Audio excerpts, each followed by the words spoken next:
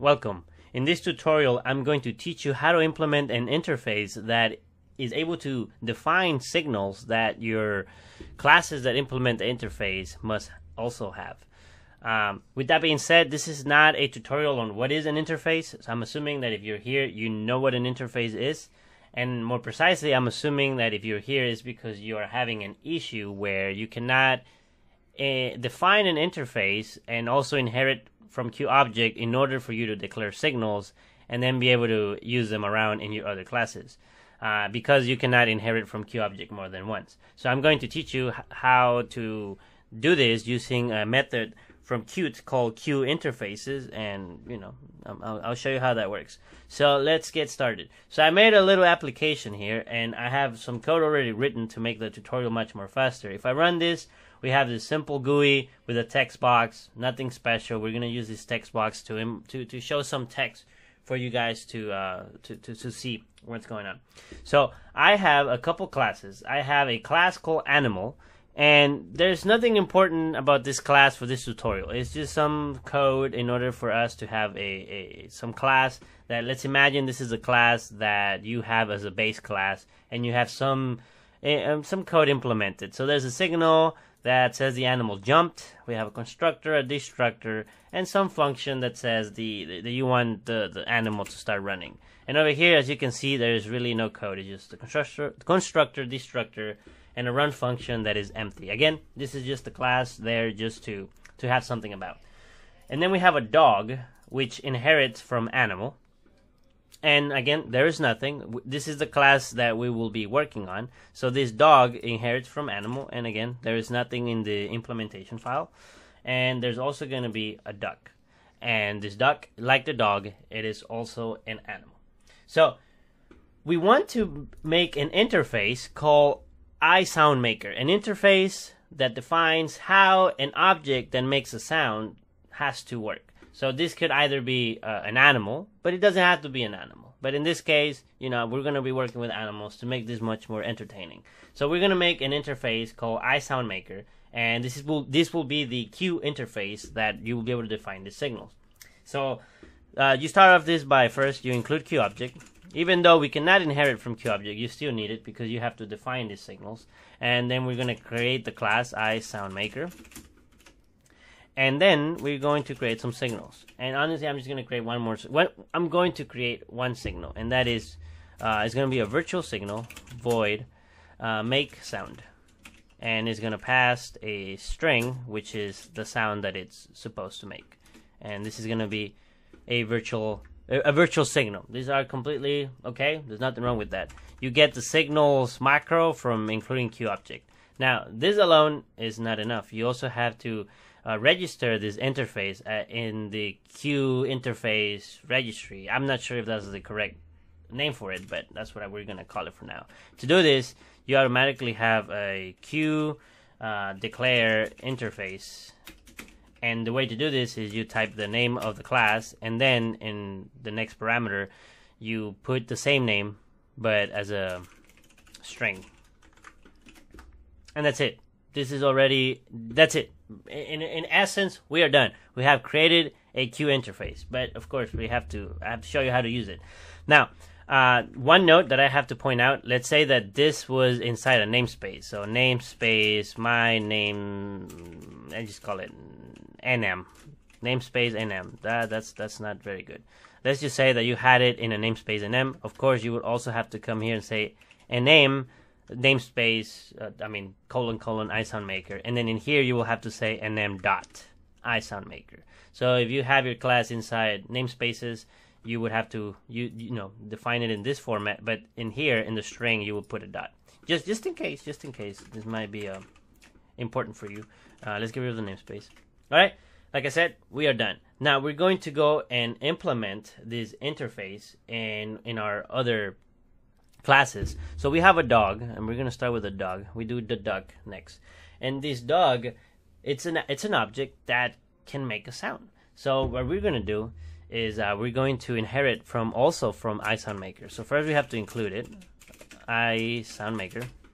And then in here, we're going to inherit virtually from the iSoundMaker. So iSoundMaker. And then this is where we have to do these things in order for it to work. So you have to also define that that you are implementing a Q interface, and the interface that you want is the iSoundMaker interface. And I like this. I prefer it that way. And then, of course, as all interfaces, you also have to, define the signal. The other one was a virtual signal. So in here, I just like to do it like at the bottom and say, let's just say implement the iSoundMaker interface. All right, and this we had a void make sound with a Q string and the sound override. All right, and that's it. So now what we're gonna do is let's make use of this sound. So I'm going to create a function here, public, and it's gonna be a slot, and it's gonna be the function that uses this signal. So it's gonna be initiate sound, and it doesn't take any parameters. And then in the dog CPP class, we're going to come down here and we're going to implement it. So void dog initiate sound, and then in here I'm just going to emit that signal, which is make sound, and this dog does woof. All right, it's gonna do woof.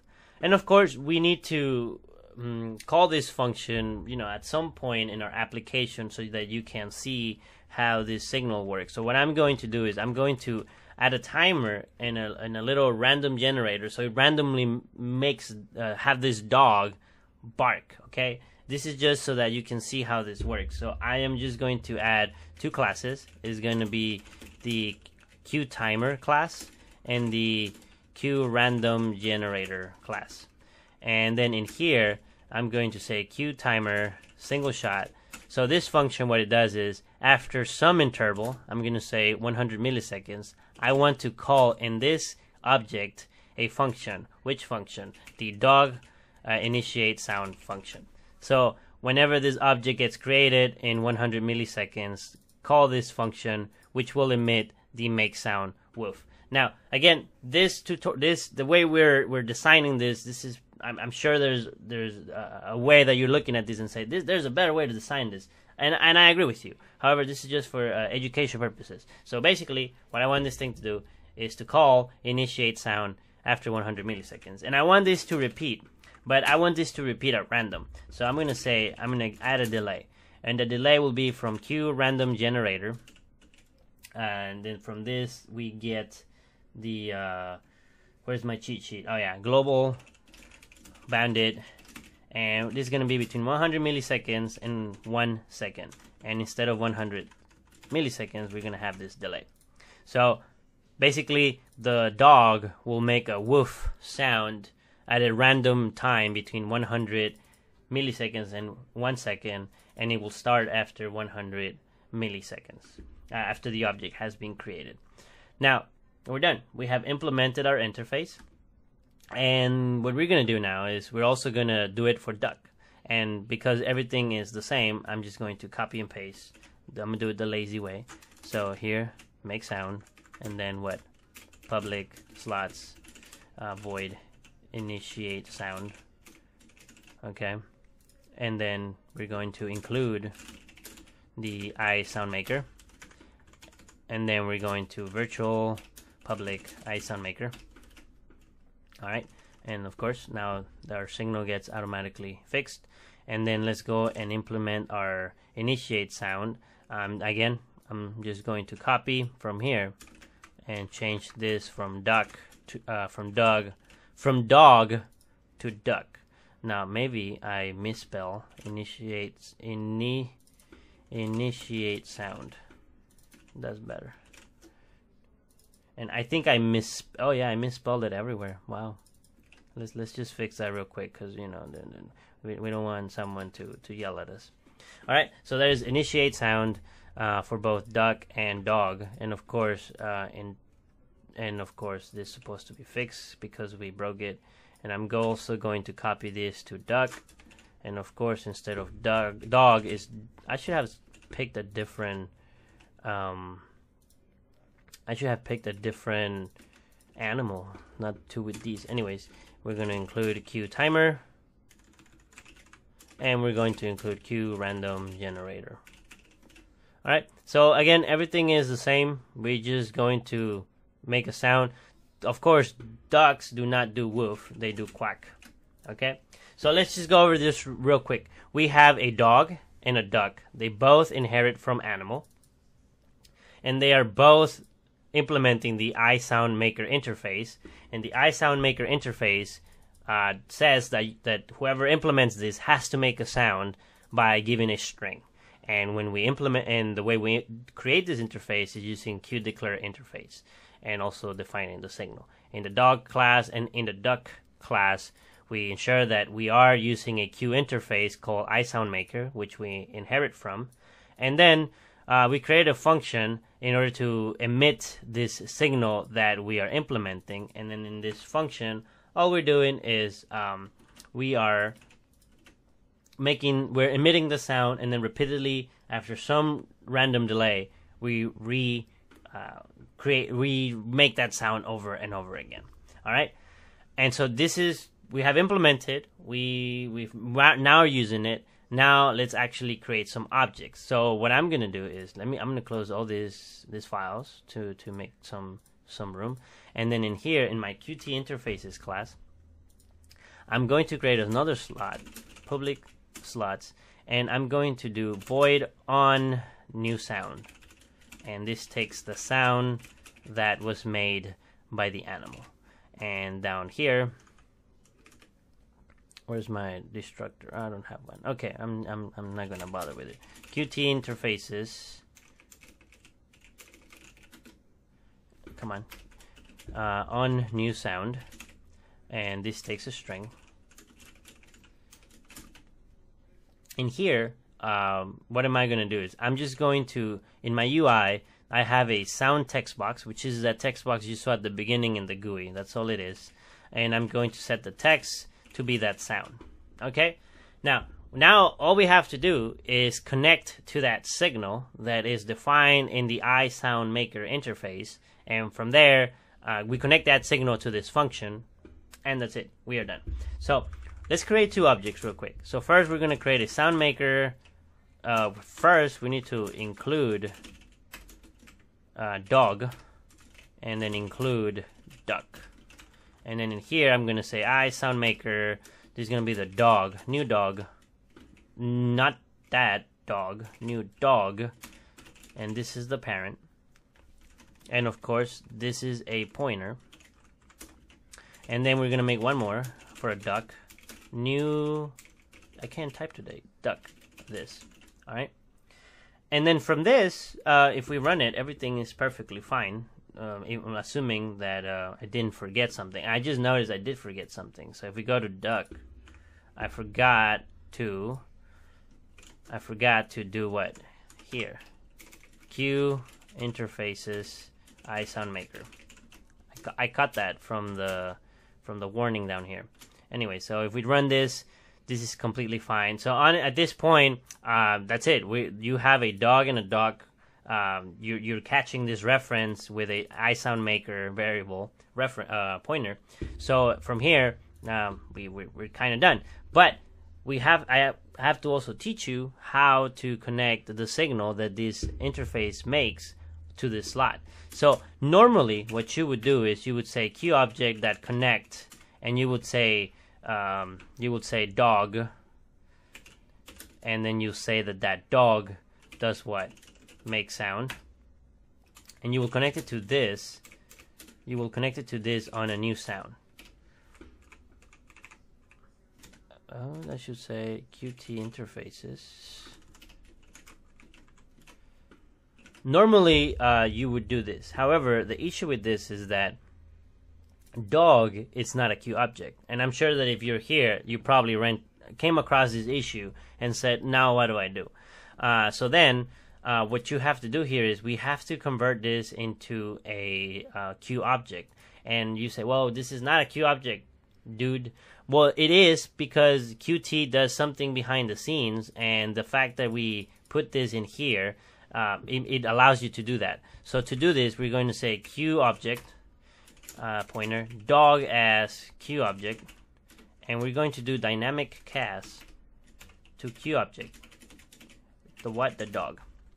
And then, because this dog as object does not have the make sound signal, this will still not work. So this method does not work. You cannot use this method to connect signals and slot.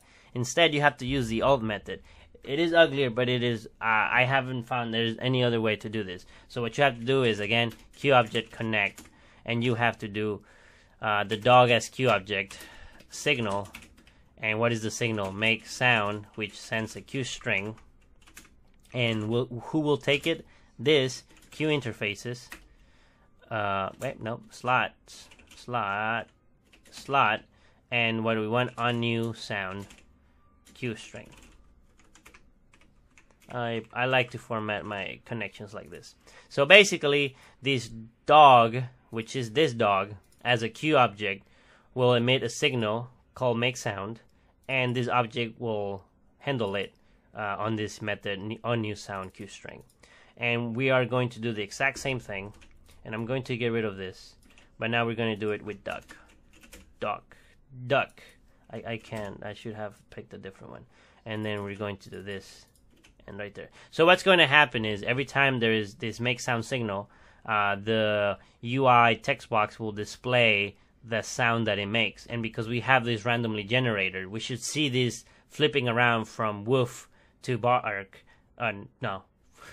From woof to quack over and over again. So let's just hope. So there it is, quack, woof, woof, quack, woof.